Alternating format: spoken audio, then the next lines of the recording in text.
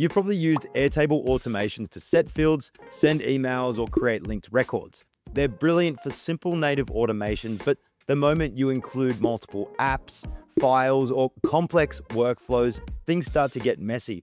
And that's where a webhook and a platform like Make.com come in to save the day. Hey there, I'm Alex Knowles from automationhelpers.com, and we help companies get set up and automated using industry-leading portals, apps, and integrations. And today, we're going to build an automated workflow that you can bring into any base. This webhook workflow is a pattern you'll reuse, so make sure you keep watching. Now, I want you to think of a webhook as a watched link. Airtable pings it, Make receives it, and you decide where the info goes and what happens. Send a Slack message, create tasks, update another system, or write it back into Airtable for tracking. Today, we're going to be using this sales hub as our example base. We've got our leads or our opportunities, which turn into contacts and accounts. We've got a table for our onboarding tasks, our jobs, contracts, quotes, sales reps, services, and invoices. Now, when we have an opportunity status change from opportunity to ready for contract, automatically an account and a contact are created. We've got a new onboarding record. So here we can see we've got Zeta partners, and it's pulled through some information, not all of it. But what we actually want to do with our automations is to notify our team through Slack, update our other tools. Perhaps we need to create a contact in QuickBooks. And we also want to generate a quick list. Now, the reason that we're not going to be using native automations is because this is a multi-step and more complicated workflow.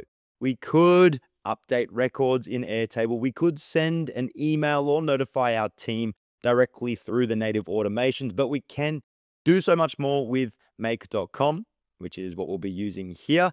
And beyond that, we also have a better audit log. So we can see the history of our automation and really dive deep into what's been happening and, God forbid, what's gone wrong. Now, you might be wondering, when should you choose a native automation over a webhook? So a quick rule of thumb before we build. You will want to use Airtable automations for simple in-base tasks like setting a field, creating a related record, or pinging one app with a tiny payload. Use Make when you need more than that. Multiple apps, branching or loops, file handling, retries, and clear run logs you can trust. Today, we'll build this simple workflow. Airtable, Make via webhook, right back into Airtable. Now, if you want to learn how you could trigger a webhook using a button, make sure to check out this video where we dive into the possibilities there. Let's not waste any time. Let's jump into Make and build this out. Now, firstly, we are in our scenario, and this is the terminology that we use for an automated workflow in Make. It's where you configure, set up, and manage your workflows. So firstly, we need to add a module, and this is going to be a webhook module. Now, you'll see the option for Mailhook, but we're just going to select Custom Webhook, and then a modal will pop up. We'll select My Gateway Webhook. You can change the name of this if you want, but we're just going to leave it as it is. And here we can see that webhook URL. So we're going to copy this and we're going to jump into Airtable and we're going to start setting up this. So we'll create a new automation. We still will need to create a native automation in order to send off this webhook. Now we'll need to include the trigger. And for us, we know that when a condition is matched, when our opportunities, so we'll search status, when it's updated to ready for contract, we want this to begin. Now, we're going to use the run script action, but I will quickly let you know that if you do want to connect simply to your platforms like Slack, Google Calendar, etc., you've got some native integrations available there. So if you just want to simply send a message to your team, you don't have to follow this process. We're just looking at it for when you want more complicated business processes automated. So we're going to select Run Script, and this will open up a new window. Now, depending on which automation platform you use, you will see a different setup on the back end, whether that be Make, Zapier, N8N, Relay.app, or one of the other competitors. So if we're back in our script editor, we copied our webhook. If we just paste this, well, that's not going to work. Instead, we actually need to prepare a script for our webhook. Now, I'm going to quickly do that. I'll also include in the description of this video the script that you can use. So go ahead and grab that. And we run a test, so we know that this is currently working, but we want to ensure that on the left we have input variables. Now we can see directly in here we are mentioning the record ID. However, we need to tell this script what value replaces record ID. So when we test it, we can see that the record ID has been pulled through for our last record, which was that Zeta onboarding flow. So we've set this up. We'll finish editing. You want to ensure that you turn this on, rename the automation to whatever you like. And to ensure that this correctly sends to make, we'll want to test this automation. So we'll select the record. Again, we're going to use that Zeta Partners. We'll run that automation, jump into make. You'll want to run this, ensure that you do save. And that's now going to look for the call. So we'll jump back in there, make sure that it is testing at the same time. Select that, run automation. Just give it some time. We'll be patient. That's ran. So we'll jump back into make. And here we can see that we've had some data collected. So excitingly, we can see that record ID has been pulled through. Okay, we've set up the connection. We've set up the webhook. Now we need to determine what info we actually want to share or what data we want to share from Airtable over to make.com so that then we can build out our automated workflows. So we're back in the automation and we're going to actually edit that script further. Now, again, I will mention that if you do want the script, it'll be available in the description of this video. So let's edit that script or that code. We've currently got the record ID. I also want to include the lead name, perhaps the account manager, the email for sure, and any other information. So I'll do that quickly and then we'll continue. Okay, so I've updated the code or the script. I now have included the lead name, email, kickoff date, and account manager, but I haven't created an input variable for each of those. So we'll need to ensure that we follow the same capitalization. We've got lead name. We'll have to create a variable for this, bringing in the, I believe we call it lead name. Pretty straightforward. And then I'll add the other variables. Okay, so we've set up the other input variables and we've mapped our Airtable fields over to those. So if we run a test, we'll see an update over here with the values from the record we're using. We've got record ID, Zeta Partners, email, kickoff date, and account manager. So we finish editing the script or the code and we're going to update our automation. Now, if we jump into data and we jump back to automations, we'll change this back to opportunity. I know we've already got the values in onboarding, accounts, and contacts, but I just want to show you. So we'll run this because we want to be looking for data and we're just going to update opportunity to ready for contract. Those automations will start to run. The webhook will send on our behalf. And if we jump into make.com, there we can see that our webhook has been triggered, sent, and Make's been able to capture it. We've got the record ID, the lead name, the email, the kickoff date, and the account manager. Now we want to set up our automated workflow. So to add a module, a step, or an action, we're going to select that plus icon and you'll see the options that you have here. Now we'll skip these first apps and we'll discuss connecting to your tools like SmartSuite, Notion, Monday, OpenAI, Google Docs, Google Spreadsheets. If you can't see your app, simply search for it. There we go. Then you'll select it. You'll be asked to verify a connection, but you can also see that you have multiple actions you can take. Okay, so I have added the modules for the apps we want to include in this automated workflow. We know that the trigger action is that webhook. It's where we collect the data from our Airtable, and we know that Airtable only sends that data if we have an opportunity that is now ready for contract and joins our onboarding workflow. So our onboarding workflow will look like this. When a webhook is sent or when an opportunity becomes ready for contract, we notify our sales team in Slack. So we'll jump into the Slack module.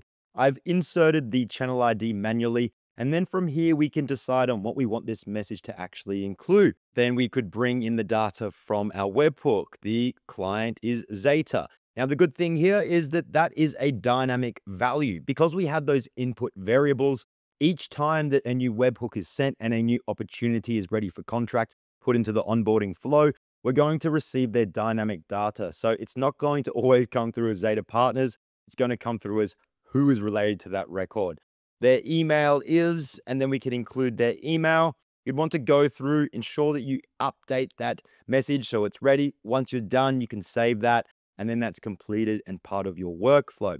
From there, we then also have OpenAI. Now, if you do want to learn more about the new ChatGPT 5, make sure to check out this video on our other channel, The Latest from AI. We're excited to be expanding and giving you the insights into everything digital tools, not just Airtable and automated workflows. So you want to select the model you want to create this with. And again, very similar to that Slack message, we're going to use the data from our Airtable record to craft a prompt. Let's say, for instance, I want you to generate a proposal for our client data partners. Then we would include what other information is necessary, the kickoff date, the account manager. You'll most likely include the services you are doing, the expected project completion date, the team that's involved. The great thing here is that we can use OpenAI to really summarize what we're doing and even allow it to draft contracts and proposals on our behalf. So once you've selected and completed that, you'll want to hit save. Then Google Docs. This is where we could actually inject what OpenAI outputs for us and bring it directly into a Google Doc. The content, we could have static data. We can bring in, again, the data from our Airtable records and select where that's actually going to be stored when it is generated. We can choose a particular folder location, or we could rely on the data, a linked URL, a linked Google folder to that Airtable record to store it in there. We'll save that. Now we've got the app modules. They're very straightforward. It's the tech stack that you currently have, but we've also got flow control. And this allows us to bring in iterators, routers, paths, where we can apply conditional logic. So I'm just going to bring in a router first and foremost. I'll move this over so it's nice and clean. And this is an incredible feature for when you have dynamic workflows, not just dynamic data. We're going to unlink that. We'll bring the webhook URL through here, and then we're going to add the Slack, or delete this, add the Slack module to that router. Now, the purpose of the router, if we select here, will enable us to build conditional paths. So let's say, for instance, we only want the clients with the account manager, Alex, to go down this path. So we would select the condition. That's going to be the account manager. When the account manager is equal to exactly Alex Knowles, you'll notice that we have the option to use the normal conditional rules, not equal to, empty value, contains. We're just going to say equal to Alex Knowles, save. Well, make note that when it is equal to Alex, we take this path. If it's not equal to Alex, we take this path. And then you would build out your automated workflow to manage two separate paths. I'll make sure to leave in the description of this video more information on those different features you can include in make.com scenarios in order to build powerhouse automated workflows. But I just quickly want to show you Pipedream. There are a heap of automation tools out there. Zapier, Make, Pipedream, N8N, Relay.app. And I just quickly want to show you how you can utilize that conditional logic in order to build exceptional automated workflows. So here, this is what we use when we are generating our descriptions and our tags for these YouTube videos. I mentioned earlier that we have the latest from AI as another channel. We also have automation helpers. Well, within this workflow, we have our automation deciding which channel it's going to be, and then we have different routes depending on that channel. For our automation helpers, we need to include affiliate links. We are formatting how that text comes through. We're adding a UTM link so that we can track who's watching, and not only that, also who visits our website.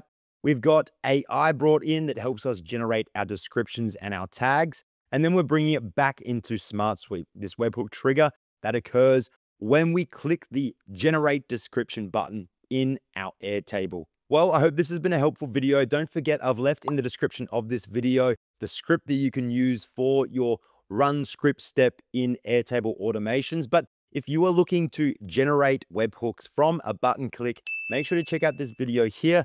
But if you are looking for help with your business and you want to automate awesome workflows like this, don't hesitate to reach out to us at automationhelpers.com, where our team of experts are offering a free 30-minute consultation. So book yours today.